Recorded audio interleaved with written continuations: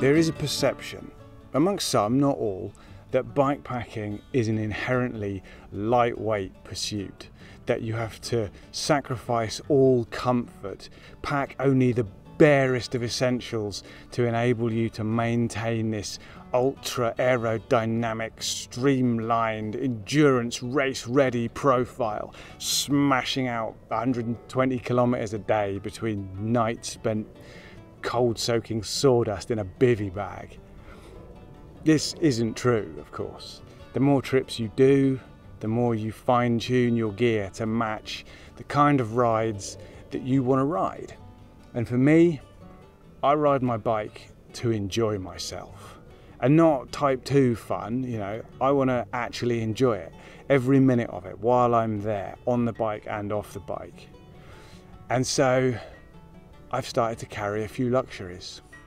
And this video is going to be a look at 5 items that have become regulars on my packing list, but that are either unnecessary or could be achieved in a much less extravagant kind of way. Stick around till the end as well, and we'll do a 6th, slightly more nebulous and philosophical item concept bonus piece, maybe? Let's get into the list. This is my Hammocks small Superlight Tarp. It is 2.8 by 1.5 meters and it has 19 attachment points, which means that it's incredibly versatile. It's easy to pitch. You could throw it up in a few minutes between 2 trees. If you don't have trees, you can use your bike as the primary support. Similarly, you can use your tent, you can use bushes, posts, trekking poles, whatever you've got. The world of tarp pitching technique is a deep subject to get into, which I'm not an expert in, but you'll be able to pitch it. And this means that whether you're caught out by the weather mid-ride or you're pitching in the rain at the end of a long day, you can use this to make a really good, usable, sheltered space at camp, somewhere to cook, to eat, to get changed out of wet gear, to tinker with the bike, just to sit and not be in the rain. The ultimate luxury. I haven't had this for very long. I only got it a few months ago. It came out on its first proper adventure with me and Alan on the Second City Divide. I will put links to that series, if you haven't seen it already, up in the card and down in the description. Go check it out. That was a fantastic ride. This tarp got used and it was appreciated, and it will come out with me from now on every ride where there's even a sniff of a hint of a possibility of rain, because for the level of luxury that it adds, the sacrifice of carrying it is minimal. I mean, it packs down absolutely tiny. The tarp on its own only weighs 290 grams. It fits into the top of the fork bag where I keep my tent anyway. So basically, I don't know it's there until I need it, which is absolutely spot on. I bought mine new for 55 quid. They come up on eBay from time to time for maybe 45 quid if you're not in a mad rush. Yeah, it's brilliant. Absolutely love it. Probably worth noting, some of you out there might be tarp campers, in which case a lightweight tarp isn't a luxury, it's an absolute necessity. So you might be interested to know that Hammocks also do a bikepacking specific tarp.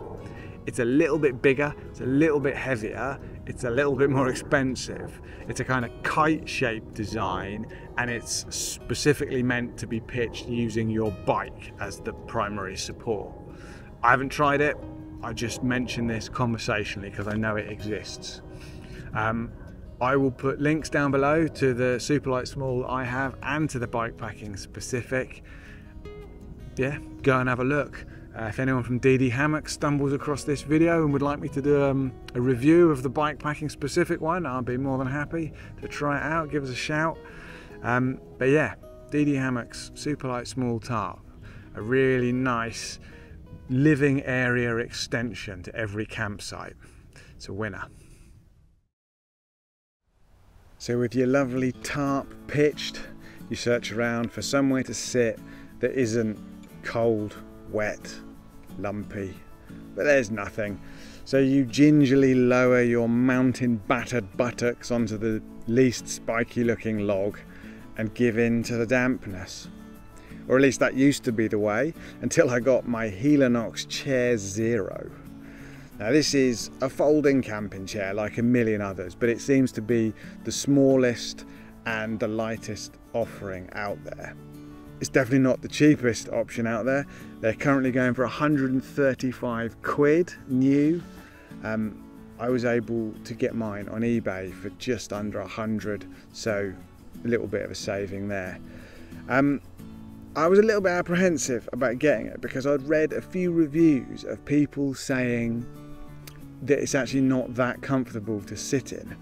But having used it a fair bit, I can say I kind of understand why people might say that, but I don't think it's a fair accusation to level at this product.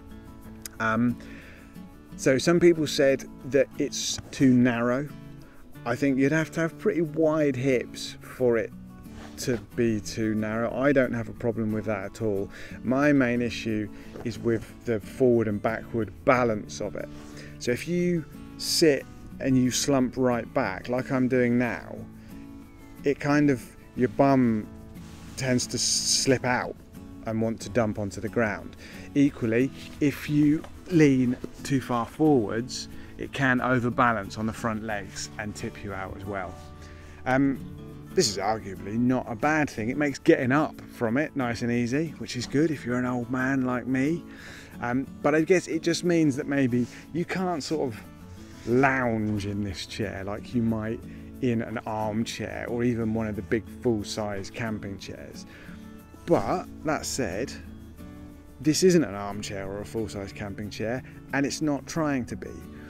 What it's trying to be is light, very quick to pitch, very quick to break down, sturdy and comfortable to sit in for, you know, a few hours round a campfire, an hour at lunch or whatever.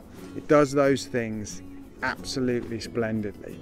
And as with the Tarp, it breaks down so small and so light. I think it's 490 grams.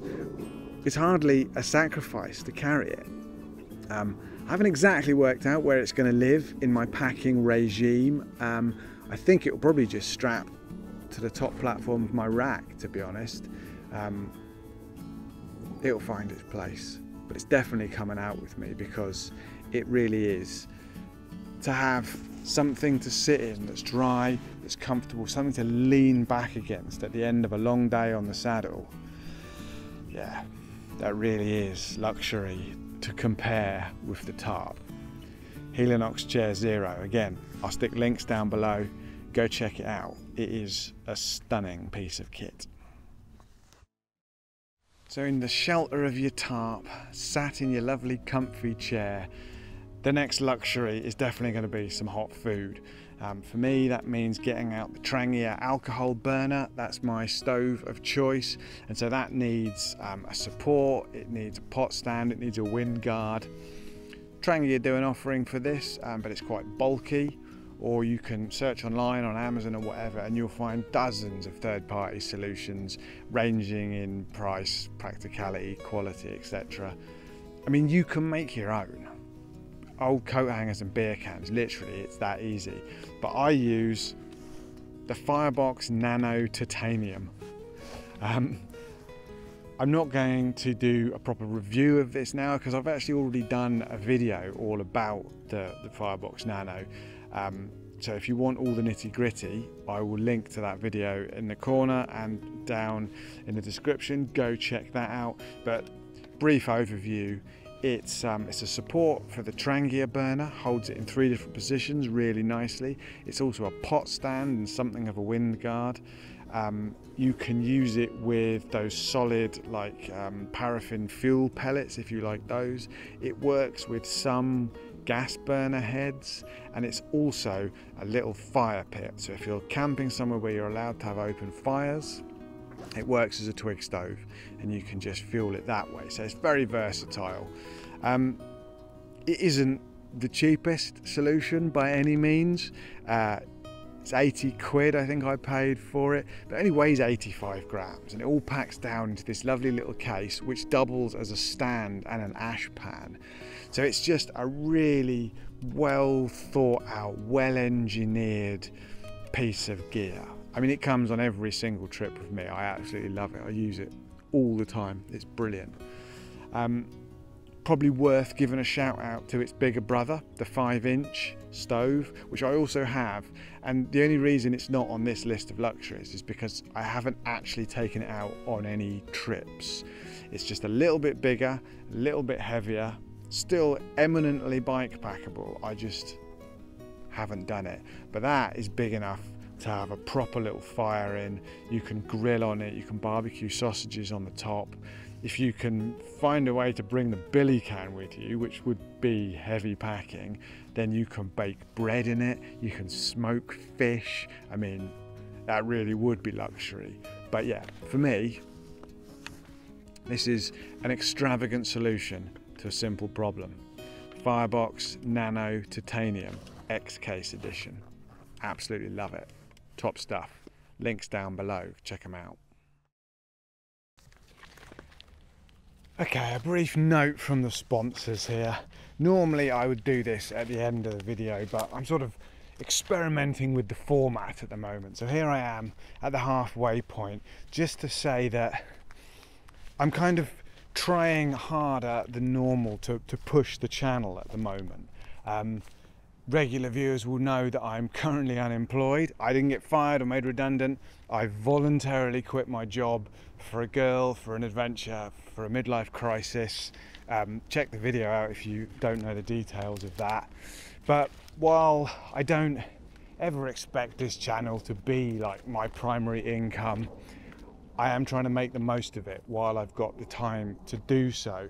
And so, if you're enjoying this video, please hit the like button, consider subscribing if you're not already, and leave a comment. You know, I'm genuinely really interested to know, what is it that you take on trips with you that other people would say is too heavy or unnecessary? What do you think of my choices so far, you know, as far as luxury items go? I'd really like to hear your thoughts on all of this. If you're really enjoying the channel, you can hit the thanks button underneath this video, help support videos like this. You can follow the link in the description to my Ko-fi page, where you can donate one-off, you can donate on a monthly basis, or if available, you can buy a set of my stickers, a wooden spoon or other whittled implement if I've made any recently. All proceeds go to help the channel, all support very gratefully received. Yeah, it really is. That's that. Let's get back to this old list here. Item number 4 on the list, Ombraz armless sunglasses. Now, I think most of us here will agree that on a multi-day bike trip, a good pair of sunglasses is a necessity and not a luxury. And I've had a lot of pairs of sunglasses. I think on average they probably last about 5 or 6 months. I take them off, I put them in my pocket, I sit on them, snap the arms. I put them in my bar bag next to a bunch of keys or some loose change, scratch the lenses beyond all recognition. I put them up on top of my head, ride under some low branches, hit a bumpy section of trail, they're gone forever. I'm incapable of keeping a pair of sunglasses intact and on my person for more than a few months. It's a genetic thing, I think. I can't help it. I even thought that maybe if I spent a bit more money on a pair, that I'd look after them better. So I spent, I think, 70 quid on a pair, and they lasted 3.5 months before I destroyed the lens against some keys. And I'd seen Ombraz reviewed very positively on bikepacking.com, I think, and I really liked the idea, I really liked the design and the style of them. I was not that keen to spend 120 quid on something I thought I'd probably lose or break, but then these came up on eBay. They don't come up on eBay very often, in the UK at least, but I got these for 70 quid, and that must be 2 years ago now, and I've still got them. They're still intact. I absolutely love them. I really, really do.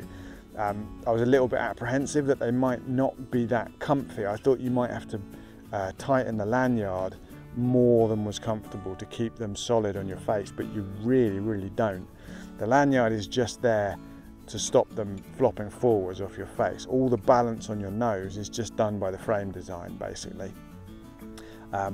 The lanyard is adjusted using these toggles. It's basically a double fisherman knot, but done with little plastic toggles. So you've got infinite adjustability within the range, so you don't have to worry about the arms being too short or being too long or anything.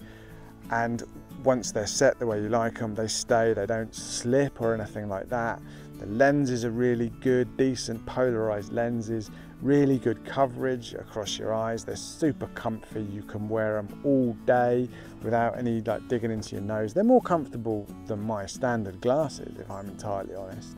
And the nice thing is that when you take them off, I just drop them down around my neck and they hang there. They don't get sat on, they don't get scratched. 2 years, that's a record for me. It's an absolute record. The only negative point, if I wanted to find a negative for the sake of balance, would be that you can't really use them one-handed, or rather I can't use them one-handed. So if the lanyard like this is, I want to put them on when I'm riding or I'm filming a video, it's quite fiddly to do one-handed. I mean, you can sort of do it. You wouldn't want to do it while you're riding your bike though. So you tend to have to stop and go two-handed, which is very, very easy. It's not a massive problem. I'm just looking for negatives so this doesn't feel like too much of a biased video. I love them to the point that if I did manage to lose them, I wouldn't hesitate to shell out the full price to get another pair to replace them straight away. Ombraz Armless sunglasses. I'll stick some links down below. Check them out. They really are the best bike packing glasses I've ever encountered. And so to the final item on this list, and I'll be honest, I hadn't really planned this far. I figured I'd just freestyle it. So, you know, off the top of my head, I'm sorry, I shouldn't attempt humour when Alan's not involved, I guess. It's my hat. It's an icon of the channel to those of you who watch regularly, and I think many of us would agree, similar to the sunglasses, that depending on where and when you're riding, a good wide-brimmed hat is a necessity. It keeps the rain off, keeps the sun off. It's something that you can buy online in any high street, in any market in the world, probably for almost no money. But I really like the Tilley brand. This is my second Tilley hat. The first one was sadly lost on the Badger Divide. If you haven't seen the series on that, I'll put links up in the corner and down in the description. Go check that out, because that was a fantastic trip. One of the best routes I've ever ridden, I think, except for the fact that on day one, it ate my Tilley, which I'd had for 10 years at least. Had been on a lot of good adventures with me, that one. But as I said with the Ombraz glasses previously, I got home and it was an absolute no-brainer to shell out for a new one, because this will last longer than me if I don't lose it. It wasn't cheap. I paid 90 quid for this, I think. This is the all-weather version, so it's a little bit more waterproof than the one I had previously. It's just a really, really quality, well-designed, well-built product. This has been soaked in the rain. I've been in the sea with this on. It's been out in the sun, the snow, everything. You can stuff it in a crumpled ball into the bottom of a pannier, wet. Take it out, stick it on your head. It will get its shape back and be almost as good as new. It's got little poppers on the side, so you can wear it like a cool kind of cowboy, or you can go full Indiana Jones, because it is Indiana Jones, not amateur botanist, which is equally as cool, but you know, it's very comfortable. Again, something you can wear all day. It's great in the sun, it's great in the rain. It's just a quality luxury item. You don't have to spend this much money on a wide-brimmed hat, but if you've got the money, buy a Tilley, don't lose it. You'll be able to give this to your children and your grandchildren. You know, it's that good a build. Not much else to say about it really. It's a hat. And so that's the end of the list. Those are my 5 luxury items. What do you think? But we're not quite at the end, because I promised you a 6th bonus item, a nebulous concept piece, which I will, of course, deliver. If you frequent the bikepacking subreddit or any forums probably on the subject, you will have come across people asking the question, what do you do when you're at camp, when you're not pedaling? Especially people who ride solo for longer periods of time. What do you do? Do you just sit there? And a lot of people say that these moments at camp, this is when loneliness sets in, homesickness, anxiety, boredom even, some people say. And so item 6 could be this. This is my spoon whittling kit. Or it could be this. This is a sketchbook. Or maybe it's a journal. Basically, it's whatever you need to fight off those negative feelings if you think you're going to suffer from them. Because bikepacking is not just about bikes and about packing. It's not just about pedaling. It's about being out in the world. It's about enjoying the stillness and the silence, which is a luxury that you've been given that many people don't experience enough of. And there are going to be times when it's nice to pitch early, sit somewhere beautiful like this and enjoy it. Do a sketch, whittle a spoon, write a poem, make a journal entry. They don't have to be any good. They're not for anyone else. They're for you, so that you can make something, along with the memories, you can make something physical on this trip.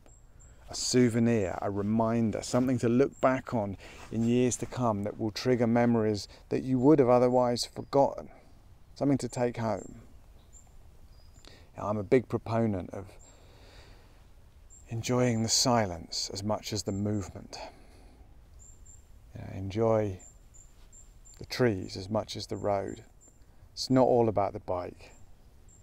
It's about engaging with the world, and I don't think there's any better way of doing that than sitting in a comfy chair sheltered by a lovely tarp, dinner cooking on a nice little firebox, probably wearing your hat and your nice sunglasses, and whittling a spoon. Enjoy it, every minute of it, because if you're out there and you're doing that, you're one of the lucky ones in the world. You really are. You want to appreciate every second of it. Bikepacking is not about hardship.